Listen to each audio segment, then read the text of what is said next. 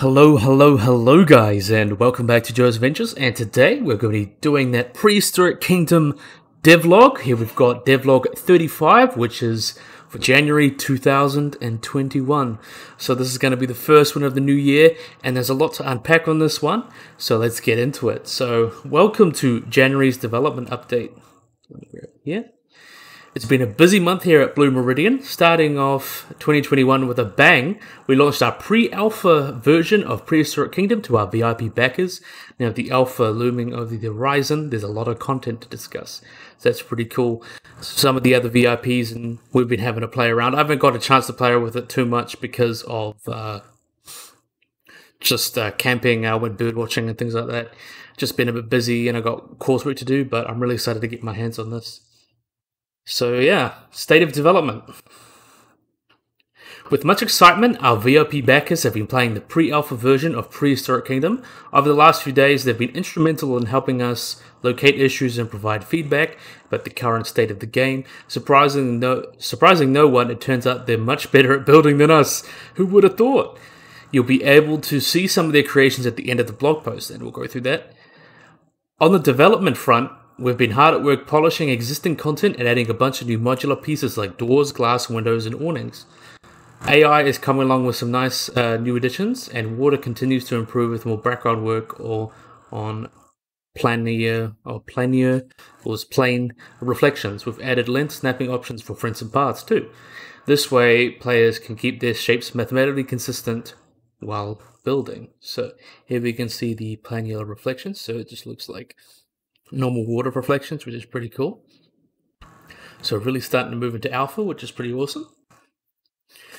A lot of stuff that's been worked on, AI behavior, fence systems, reflections, just kind of everything. You can check out yourself if you want to go through that. So let's have a look at the development highlights. So animal implementation, AI and locomotion. The team began work on integrating a variety of behaviors and animation states for the animals this past month. Idling, walking, running, resting, sleeping, and grazing are all integrated with support for eating, drinking, and socializing coming very soon. So that's going to be cool. For the hadrosaurs, we included a unique rearing behavior that allows the gentle giants to stand on their hind legs.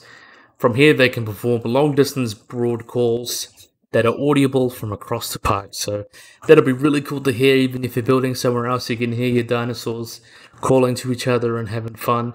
And we just gotta have a look at the screenshot. I really like this one. Look at that. That's wonderful. You can see the night, and you see a couple of regalas hanging out and having fun. So yeah, let's see what other screenshots we have. I forgot to pick up that one, but we'll go next. Okay. When it comes to locomotion, animals now curve their walking path around obstacles like fences to reach their destination. Rather than relying on animation, the body bends procedurally while the creature turns for more natural movement. So that's pretty cool. It's not something you have to directly animate, it's just procedural. To make our animals even more grounded, we use body and head IKs to ensure limbs stick to the terrain, and they look at things like pathing decorations, other creatures, and buildings. So this is a really pretty screenshot. I believe that's Regala Anectins, actually, the female. And I've got to say, that's a beautiful screenshot. Ali, you did a good job. And now we've got individual variation. This was in the PAX demo, but this has kind of been slightly expanded here with the new models and such. By randomizing the hue, saturation, value, and size of an animal, each creature you breed in Prehistoric Kingdom is unique. So you can see here, these are two different individuals, but they do look slightly different. You can see that I believe this one's slightly larger. You can see this one's slightly brighter as well. I think that looks really nice there. It's pretty awesome.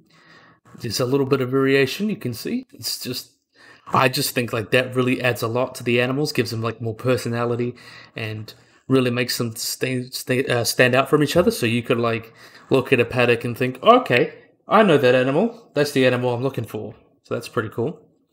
The Edmontosaurus regalis above are both female, yet with small differences between them goes a long way in breaking up large groups of animals. See, that's the big thing. You don't want to have all your animals looking the same. This has variation, which is pretty cool. Internally, we can control the variation between skin and sex, providing us lots of flexibility with variations. So that's pretty cool. So really, it's kind of each animal's going to be pretty much unique with different size parameters, different hues, different. It's just going to be, it's very going to be very difficult with all these different factors and stuff to get the same animal twice. So that's going to be pretty cool to see. And then we've got audio. So let's have a look. Base level audio implementation began early of January for the Edmontosaurus and Microraptor, adding Foley, breaths, and a handful of other sounds to the animations. There's a lot of details we want to capture to bring these animals to life. So while they're even more gradually still to implement, please enjoy this early look at the Microraptor. So let's have a look at that. Is it 1080? Okay, should be. Let's go.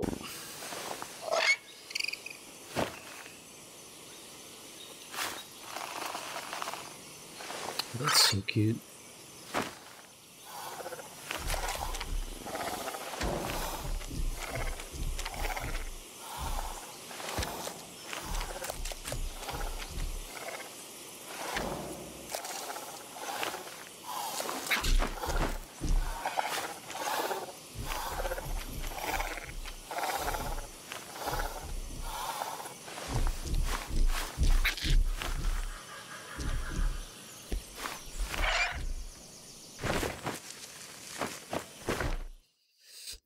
Oh, I like that a lot. That was pretty cool.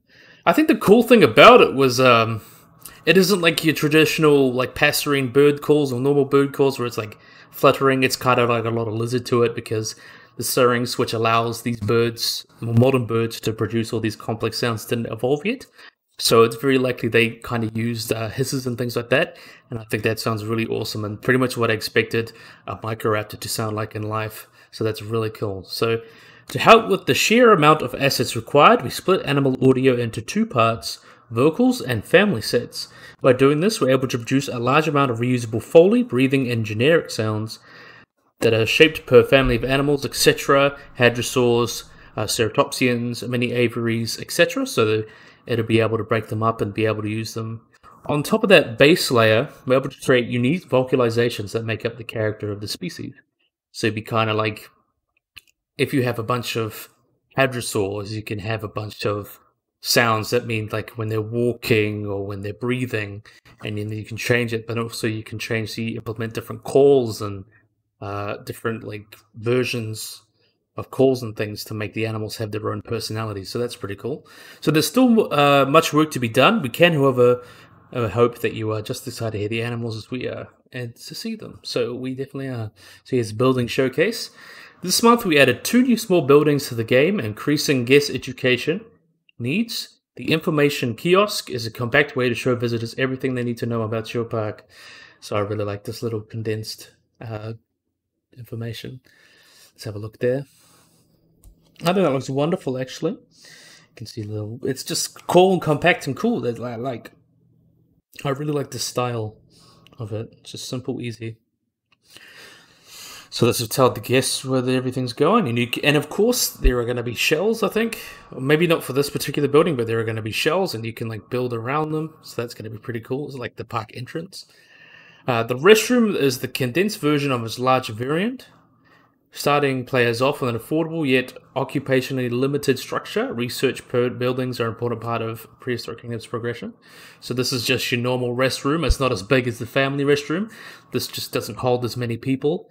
And I like the little benches on there and the rubbish bins and little plants around there. And you see all the details like the sunroof and the air conditioning. I think that's really, really cool. So this is the normal restroom, and here's a picture comparing it to the family restroom, which obviously the largest one on the side here, and the smallest one is just the red restroom that's been showed off here. And I think they both look incredible. I really like the more plant decorations and the larger roof that the family one has. So it'd be really cool to also get into that research progression, because that'll be important, because progression is probably one of the most important things in a video game, and getting a good progression is really going to keep you hooked. So that's going to be awesome. So, designed to contain the most dangerous of creatures, the modern metal fence set has now been completed, ranging from 2.5, 4, and 6 meters tall.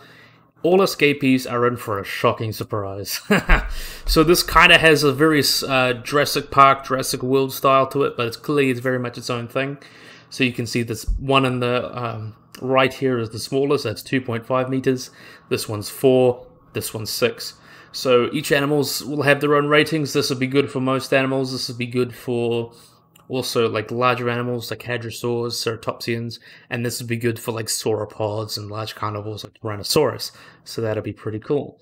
And I really like the design of these. It's very JP, because obviously you can't touch any dinosaur building park simulator without having some inspiration from that, just because it was such a formative franchise. And not just the book, but the movies and all that. And I think it's kind of got that line as, okay, it's pretty realistic. It's kind of like what you'd expect a zoo with animals the size of whales and murder elephants on 2 legs. That's what you kind of expect them to have. So I think that looks really realistic and really awesome, and I can't wait to use them. But that's not just the only fence set we have got, by the looks of it. They're not as sturdy as their mental counterparts. The modern wood fence are an essential part of the early game aesthetic. Coming in 1, 2.5, and 4 meter variants, these fences are suitable for weaker or less demanding animals. So this would be good for things like Psittacosaurus, a lot of those other smaller animals. So that's going to be really, really cool. So you can see this is a small 1 meter one.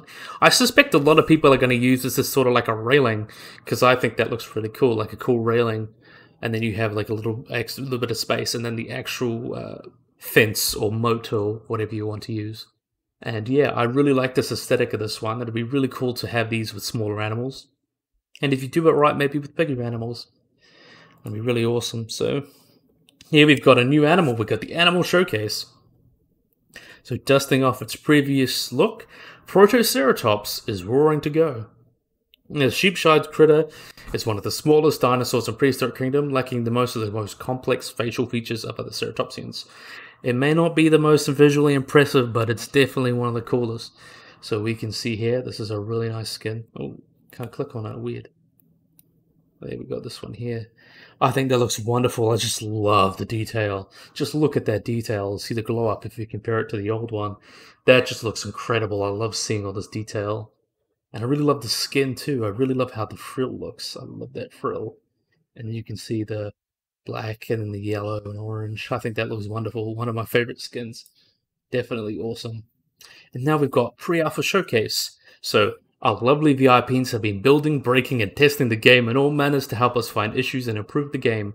The feedback we've gotten so far has been great, and the team cannot wait to launch Alpha for the rest of the backers soon, including 3 species of Ammosaurus and a rest of the construction suite. Many of the VIPs have noticed just how easily the game was to learn and pick up. In a matter of hours, we started to see some fantastic builds. Please enjoy this wonderful paddock built by Strix. So you look at that. That is really cool. See, this is just one of those games you pick up. I've given it a play a little bit myself, and it's really just so much more intuitive than games, for example, like Planet Zoo.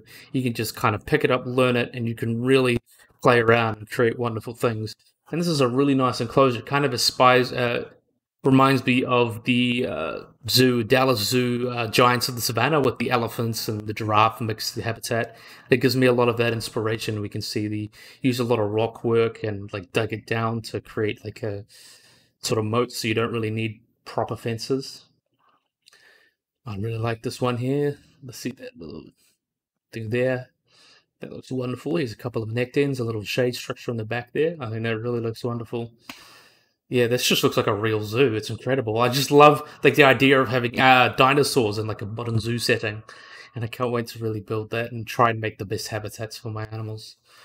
And look at that shot. You can see there's one sleeping there, a couple females hanging around. I think they look wonderful. I really can't wait. It just looks incredible. It really does. I'm so excited to give this a look. That's just incredible. So yeah, throughout February, we will continue to add new content for the current build, as well as providing alpha release dates next month. So yeah, here's the community spotlight. So here is the nice pictures from my good friend Adi.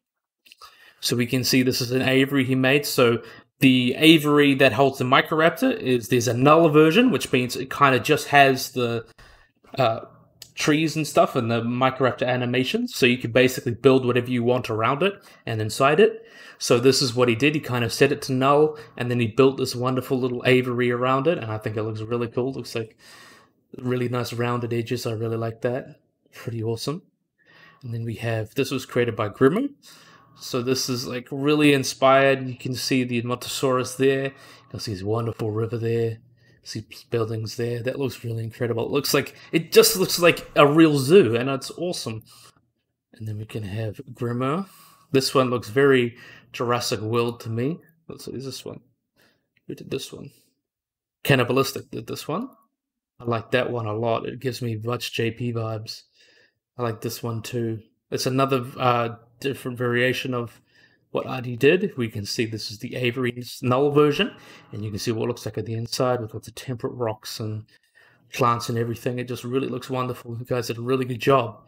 So all these VIPs, you've really done something great.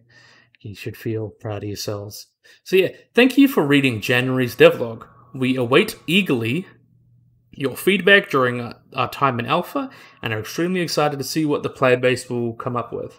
We're very happy with the results shown thus far, and we can only expect to increase as new features and items will implement for everyone to play with. Until next time, the Prehistoric Kingdom team. So yeah, that was a bit of a smashing devlog, and it's really awesome to finally see people get their hands on the game and really create something incredible. So, oh, that's just wonderful. I really can't wait to get my more into it. I really want to create something wonderful. But yeah, I really hope you guys enjoy this video. If you guys like and subscribe, always remember to click that little bell icon in the corner there, so make sure you get notified whenever I upload anything. So yeah, I hope you guys enjoyed this video. If you guys like and subscribe, and bye bye.